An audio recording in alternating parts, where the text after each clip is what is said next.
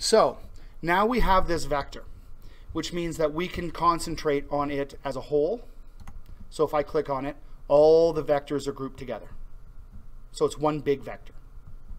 Or if I want to work on one individual spot of it, say here, we have to delete this vector right here because it doesn't need to be there. So what we are going to do is we are actually going to right click on this while it's highlighted, and we are actually going to ungroup the objects into ungroup into group layers. So I'm just going to click on that. And now you'll notice that it's not solid anymore, it's now dotted, which means that all these vectors are separated, which allows you to really get in there and see what in the world's going on. So if I go in there, if I zoom in, and I'm doing that by rolling the mouse, the roller on my mouse, and I click on that, I don't want that vector. That vector is going to carve out, it's going to do something, it's going to come across as an open vector, and it's going to mess up this little part here. So you just delete it. You hit delete, and it's gone. Other than that, we're looking okay, and seeing as though this is just a quick test, I'm not overly worried about any issues with little bumps and things down here. So now what I've got is I've got these open vectors. So this is one huge vector. This is a vector, and this is a vector, and so forth and so on.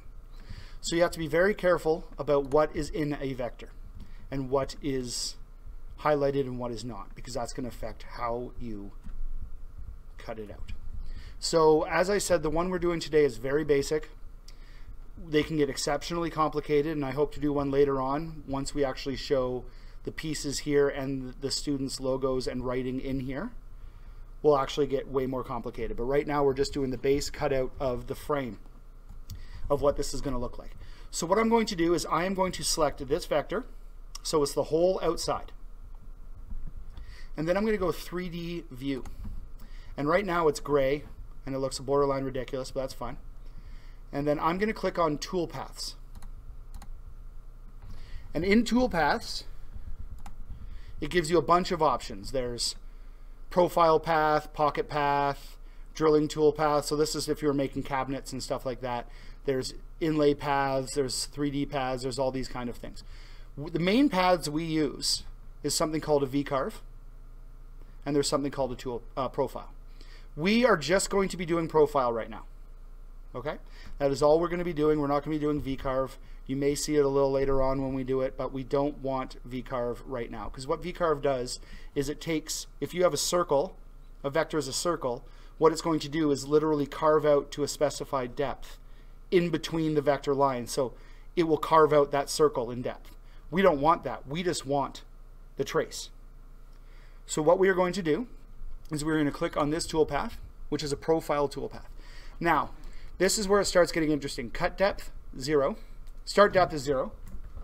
Cut depth is going to be 0.54. Now, as we said before, this 0.5 was the depth of our board. We've got it 0.54 because so it will go all the way through. We would never do this on something we are actually printing. Okay, this is something just for a test. So I would leave that at 0.5. And then what we would do is we would just sand the back of it until it fell off. But what we are going to do now is 0.54, so you can actually see what it looks like when all the parts are gone. I'm going to choose this big, thick ball nose, and it's saying it's going to take 5 passes, so it's going to have to go around it 5 times to cut it out. That is fine. We're not getting into editing passes, and we're not going to get into editing tools in this tutorial. It's just way too much. The main thing when you're profiling that you need to keep track of is this on, inside, outside framework. Okay, so what we are doing is we are doing the outside of the feather. So we don't want to lose any of this space in here, right? This space in here, we don't want to lose any of that.